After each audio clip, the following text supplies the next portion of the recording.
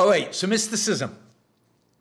I mean, one of the great frustrations of all of us, I think, one of the great frustrations of anybody rational in the world in which we live today is the extent to which people are irrational. The extent to which you can argue facts, you can discuss science, you can present evidence, and it doesn't seem to matter. People are oblivious, seemingly, to facts, reality, evidence, science, reason. And this is shocking in many respects, given that we live in the 21st century. We live in a century where science is already well established and is shown to be efficacious. We saw that in its application to the Industrial Revolution, to going to the moon, to the computers we have in front of us, to the myriad of gadgets that we all play around with. That's science in action. All of that is science in action. It's reason in action.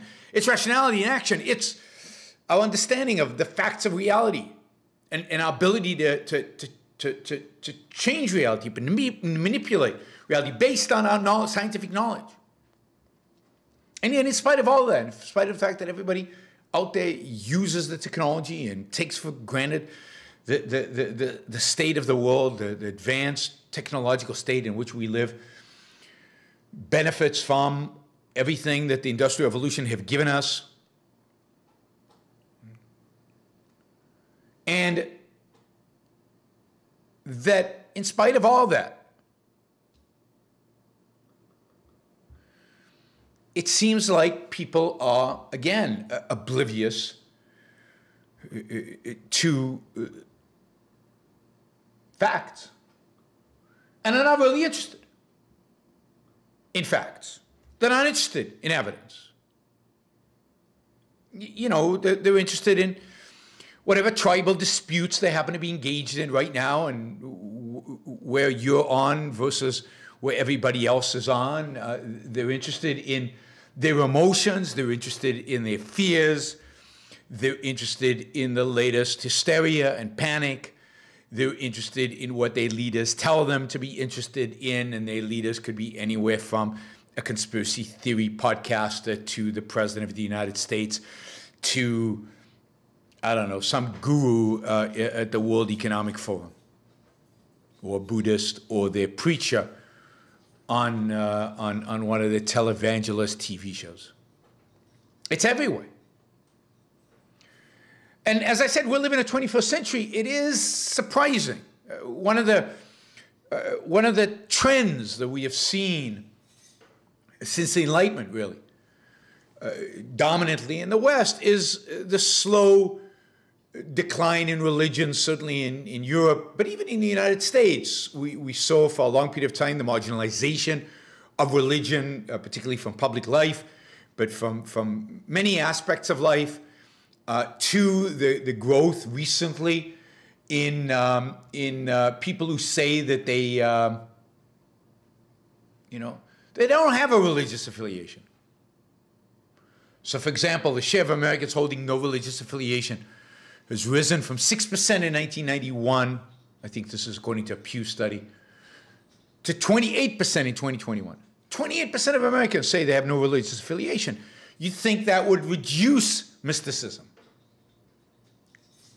It also means that, 72% of Americans in the 21st century have a religious affiliation. But I don't even know if religious affiliation means they're believers or what exactly it means. But in 2021, you'd think that this would be the era of science, reason, evidence, facts. But even this so-called secularization of America in this 21st century is a mirage. According to a Pew survey, 41% of Americans believe in psychics. 41% believe in psychics. 29% of Americans believe in astrology. And many of them seek astrological guidance. Right? They're apps. It's got sophisticated, right? You don't just do like, the astrology thing in the newspaper anymore. Now you've got apps. There's an app called CoStar, which uses NASA data coupled with, quote, methods of professional astrologers, including algorithms, to generate insights about your personality and your future. If you want to know your future, go to CoStar.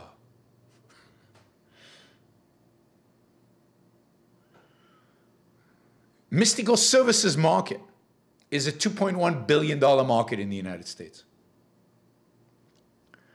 Astrology apps.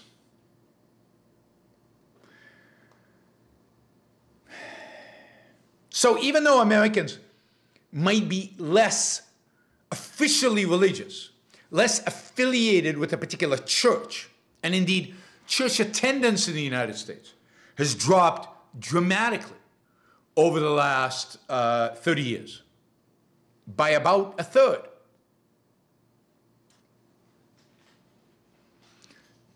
It doesn't seem to matter in the sense of they've exchanged Catholicism, Protestantism, whatever their particular religious affiliation used to be, now with a bunch of supernatural mumbo-jumbo nonsense.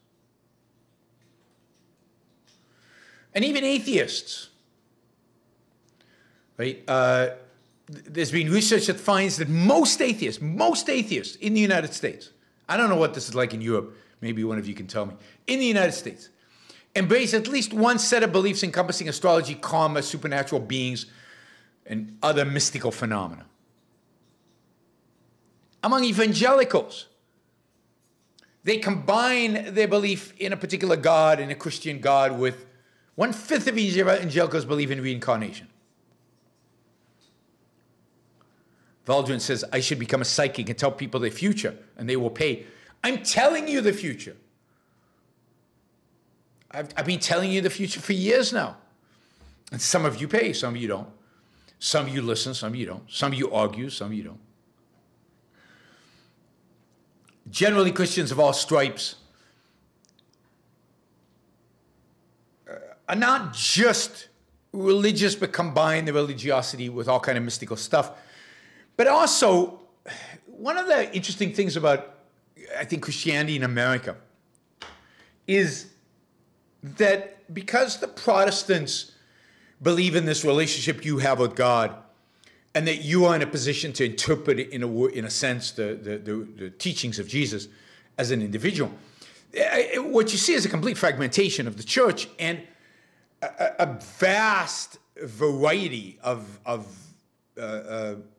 teachings coming out of religion, all equally mystical, of course, but all kinds of fragmented beliefs. So I often tell pro-capitalist Christians that, that they actually love Thomas Jefferson more than they do Jesus, and they love the Constitution more than they love the Old Testament, the New Testament. So they take those documents and they take Jesus and they kind of squeeze and morph them into what they want them to believe. But they're stronger believers in America. That's the best of them, of course. But there's definitely a prevalence in our culture of mysticism, supernaturalism. And in a sense, what that means is there's a rejection of reason, the rejection of human consciousness, of the particular means by which human consciousness functions, and the embrace of mystical means of knowledge. And once you understand the extent to which this is true, then it's not surprising then that you get QAnon conspiracy theories.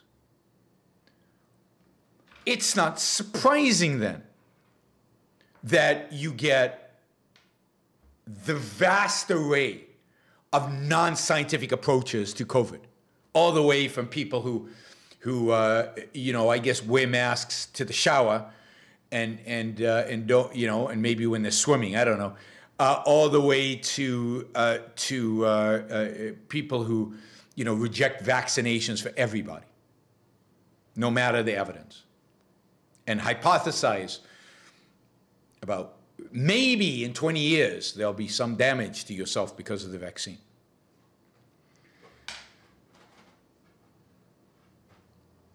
It's not surprising if what we have is a populace that fundamentally rejects science. So let's think about what mysticism is, and here I'm gonna refer quite a lot to Ayn Rand's writings about mysticism. This is primarily out of the Ayn Rand lexicon, so these are highlights from what she's written about mysticism, what she's written generally. These are highlights that relate to mysticism. So this is from the section on mysticism in the Ayn Rand lexicon, which is a great resources available free online. All you have to do is type in Ayn Rand lexicon, and you can get some of these amazing pearls of wisdom from Ayn Rand. So what is mysticism? Ayn Rand writes, mysticism is the acceptance of allegations without evidence or proof, either apart from or against the evidence of one's senses and one's reason. So mysticism is the acceptance of something devoid of proof or that contradicts the evidence. I was just reading that somebody wrote this long letter to Trump complaining complaining about the fact that he's had it, he's fed up, because time after time after time after time, the QAnon predictions are not coming true. I mean, how many of these predictions have to not come true before you stop believing in QAnon? Well, I know the answer to that, and you guys know the answer to that, because how many of the predictions of every religious sect in history didn't come true, and then yet people continue to believe in that sect, continue believing in the ideology. Facts. Don't let evidence ever interrupt with your mystical beliefs. QAnon being a good example of those completely, utterly mystical beliefs. But that's true of, you can take people and you've got all these smart people, and they're arguing about what we need is to, and you've got, this is in Europe primarily, but now in the US, we've got to stop using fossil fuels, and we have to shut down nuclear energy, and we have to cut emissions to zero, and we're going to increase the number of jobs and increase the prosperity, and everybody's going to be rich, and we're not going to emit any CO2, and we're basically going to run the whole world on renewables. Which ones? Well, primarily solar panels in the UK and Germany, and windmills in the UK and Germany. And you point out just basic facts about how this is clearly an impossibility. You can't generate enough electricity. What happens when there's no wind? What happens when the sun doesn't shine, which is most of the time in the UK and Germany? And they just blank out. They're not interested in the evidence of the senses. They're not interested in reason and facts and evidence. There's no communication going on. There is a dogma. There is an accepted truth that they have received from somewhere. We'll talk about where they get that in a minute. And they live by that. And they're uninterested in anything else. They're not interested in the facts. Wanda Freeman says, pixie dust and magic beans. Yes, pixie dust and magic beans. And you can argue with them all you want. You can give them facts and evidence and numbers and graphs and statistics. And it doesn't matter, because none of it actually registers. Knowledge for mystic is not accessible to mere humans. It's not accessible through reason, through facts, through evidence, through our senses. Ayn Rand writes, mysticism is the claim to some non-sensory, non-rational, non-definable, non-identifiable means of knowledge, such as, quote, instinct, quote, intuition, quote, revelation, or any form of, quote, just knowing. They just know. Now, many of them present the guise of science because they just know that science gives them respectability. Science is legit. Science lets them pretend that they're in the 21st century and that they're pro-progress and pro-reason and pro... But as soon as you question them a little bit, as soon as you challenge them just a little bit, immediately, they go all emotion on you. Immediately, they go all just knowing. Who are you? 95% of all scientists, whatever. Is it 98? It's 98%. 95 is too low. 98 is a better number. And there's no argument. There's no argument. And note what Ayn Rand notes as mystical, instinct, intuition, revelation. I mean, it's interesting because I was thinking as I was reading this, that to some extent, the evolutionary psychologists are mystics. The whole idea of rejecting free will, if you reject free will, you're really rejecting cognition, control over cognition. It's all automatized. It's all inevitable. It's all just happens. It's all just intuitive. It's all just instinctual. So who are you to question me? Whatever I know, I know. I just know. How do I know it? Because evolution programmed me that way. It's amazing when I read Ayn Rand how much of what she says is so applicable to stuff today, even stuff that wasn't really being discussed. Right? And in the end, the mystics will always say, they just know. They have expertise that is not accessible to others. And sometimes they use science as the guise for that, right? And you see that in the debate about abortion, life begins at conception. I mean, that's complete mysticism. There's no human being at conception. There's DNA, but it's complete emotionalism. Or we're all going to die from the climate. Or, I mean, the whole debate about socialism is, how do you know socialism will work? It's never actually worked. When we examine the facts of reality, we don't see socialism working. They just know. They don't need the proof. They know, and then now they work backwards. They start with a knowledge of socialism being right and just, and now they will reinterpret all of reality to justify the idea that socialism.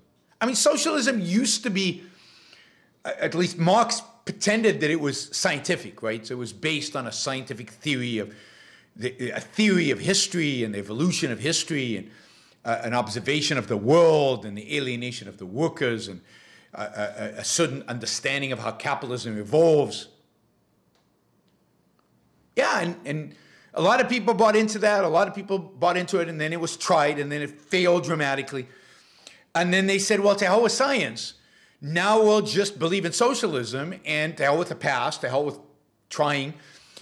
We'll just lie about it. We'll just make stuff up. Because for a mystic, knowledge and truth don't come from the world. To a mystic, knowledge and truth come from another dimension. They come from somewhere else. I mean, in religion, it's fairly simple. They come from God. And for the critical race theorist, the racist, the rejecter of free will, they come from your genes. Truth comes from your genes. You're programmed to be a truth-detecting machine. How do you detect the truth? Who knows? So,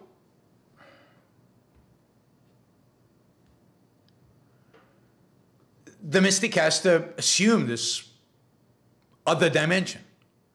But how does he actually commune with the other dimension? Because we know there isn't one. So how does he fool himself into thinking there's another dimension? Where does he actually get stuff from? Where does he get the truth from? The truth in quotes. Well, really two sources. There are two places in which the mystic gets truth from. Ultimately, it's only one, but it manifests itself in two ways. One is from other people. Mystics, and here, unfortunately, this is true of what seemingly is a majority of people out there, surrender their mind. They've given up on their mind. They're not going to challenge. As soon as they encounter other people, the majority, the people in power, the charismatic people, or the people that influenced them when they were young, as soon as they encounter other people, they suppress their own thinking and accept what the other says. A mystic is afraid of his own independence. How can he trust it? How can he know it? What would he do with it? He'd have to stand up against the mob. Much easier to join the mob. So mystic, usually at a very young age, and again, the sad thing is, this is true of most people maybe.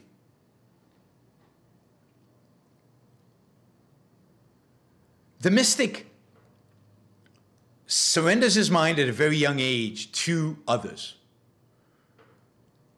to the authority of others, to the authority of the authoritarian on whatever topic we're talking about.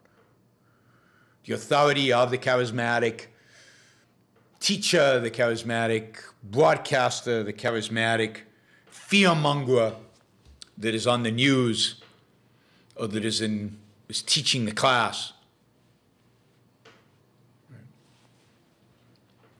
So Ayn Rand writes, and I love this, this is a great sentence, faith in the supernatural, any supernatural, begins as faith in the superiority of others. It begins, in a sense, with lack of self-esteem. It begins with surrendering your own mind to other people. And that leads you to surrender your own mind to the Almighty or to the fortune teller or to whatever. And what guides you in terms of which other people you should surrender your mind to? What guides you in terms of what you should believe in, what you should have faith in, whether it's explicit religion or whether it's your political views or whether it's your views about generally the world? Where do you get these truths from? Other people more broadly, but how do you choose which people? At the end of the day, once you give up on reason, there's only one other source, and that is your emotions. If you're not going by reason, you're going by emotion. Even if you are a complete second-hander and just doing what people around you tell you to do, you have to choose who to follow. How are you going to choose? Reason's out. Whoever makes you feel better, whoever makes you feel more secure, whoever says something that sparks a more positive feeling in you, or the flip side of that, whoever generates the most fear in you. People are immensely motivated by fear. Mystics have always been motivated by fear. And the witch doctors, who might present themselves as scientists, the witch doctors know this and understand this and refine the skill of inducing fear in people. Because when people are afraid, they're looking for solutions. They want to believe in something. They want an out. And if they've given up on reason, they've given up on facts, they've given up on reality, they've given up on science,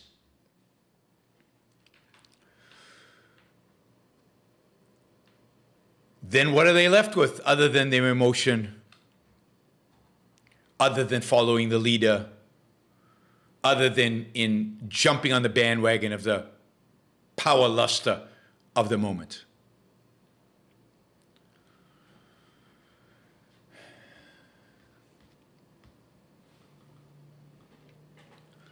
So, you know, one of the common ways in which to induce mysticism in a culture, and this, unfortunately, Western philosophy has done for the last 200 years, is to teach skepticism. It's to embrace skepticism. It's to pound skepticism constantly. How do you know? Nothing, no absolutes. Nothing is knowable. Can't trust your mind. You can't trust your senses. You can't trust, you know, maybe the sun will come up tomorrow. Maybe it won't. It's the skeptics, by making people believe, by encouraging people to believe, by teaching people to believe in the unknowable, that their reason is not capable of giving them absolutes. Their reason is not capable of teaching them about reality. Well, then how do we know what to do? How are we going to survive out there in the world?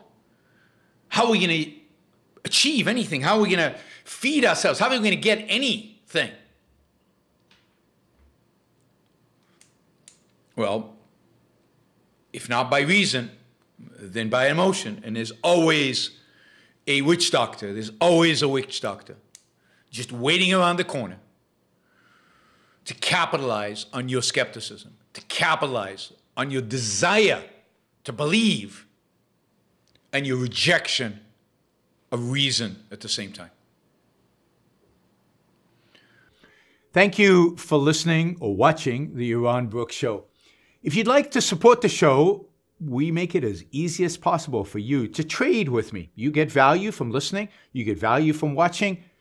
Show your appreciation. You can do that by going to yaronbrookshow.com/support, by going to Patreon, Subscribestar, Locals, and just making a appropriate contribution on any one of those channels. Also, if you'd like to see the Yaron Brook Show grow, please consider sharing our content and, of course, subscribe. Press that little bell button right down there on YouTube so that you get an announcement when we go live. And for you, those of you who are already subscribers and those of you who are already supporters of the show, thank you. I very much appreciate it.